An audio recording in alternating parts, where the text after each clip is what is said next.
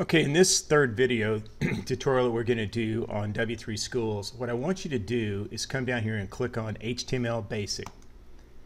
You click on HTML Basic, it brings up a series of lessons that you can see. I'm going to scroll down here and you can see these.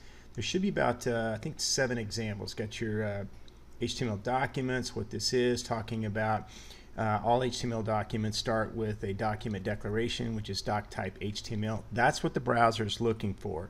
And the HTML document itself begins with HTML and ends with HTML. See an open tag and an end tag. Same thing. The visible part of the HTML document is between the body and the closed body tag.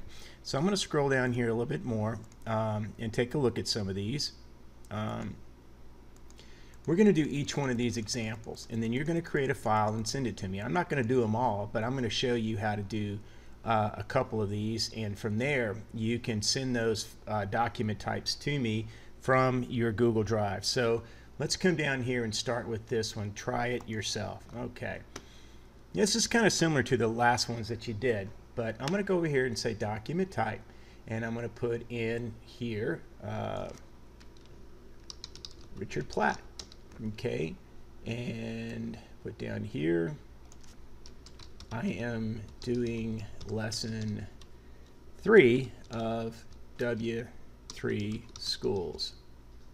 Okay, go back and delete that. Okay, W3Schools.com. Okay, now I'll come over here and I'll run this. There it is. Okay, now what do we do next? Well, what we do next is we come to these 3 bars and we say save code to Google Drive.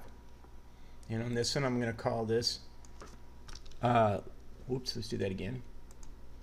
I'll say save code to Google Drive, and I'm going to change the name of this to Platt hyphen lesson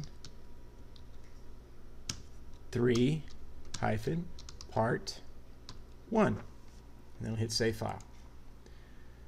Okay, so it connects to Google Drive and it goes out there and saves that file. And then you take that file from your Google Drive and you attach it to this lesson and send it up. Okay, we'll kill this window. And I'm going to go back to up here, if you notice at the top, back to this one. And I'm going to scroll down to this next one. And this is pretty good. I like this one here actually. On this one, it talks about headings and how you can change those headings.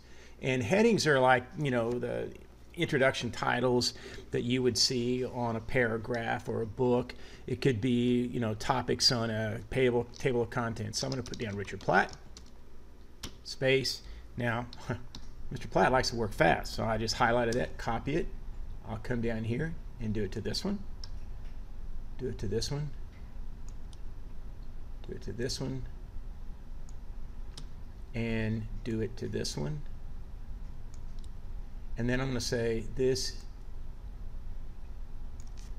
is a super easy exercise. Wish working out was that simple, but it's not. Okay, hit run, and there it is. I want yours to look like that, except instead of Richard Platt, it says your name. And down at the bottom, I want to see that right there. And let's see. Oops, I got to change this. Okay, super easy lesson, super easy exercise. Okay, again, save it. Save code to Google Drive. Highlight this. And I'm going to say, can't remember what I put for the last one. I'll say Platt. Got to put my name on there so I know who did it. Lesson 3, exercise, or part 2. Let's just say part 2. Part 2. And I'll say file to Google. Okay, it saved my file to Google. So as you've done these, you just go back and forth until the way you kind of track how much you've done, you look up here at the top on your browser. I got all these tabs open: YouTube, iCloud, you know, HTML, and you know, all the way over here. Well, HTML. This is the first one. This is the first one you came to in the HTML basics. So you kind of know where you are as you're navigating through there. Then you come down here and you change the one on the paragraph tag. You do that one.